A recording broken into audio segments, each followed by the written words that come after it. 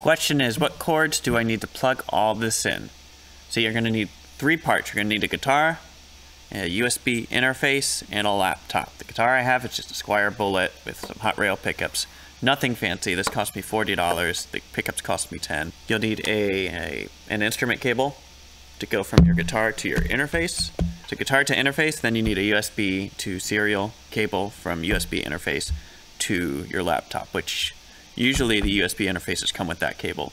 So just those 2 cables, and then some headphones or something to listen back on.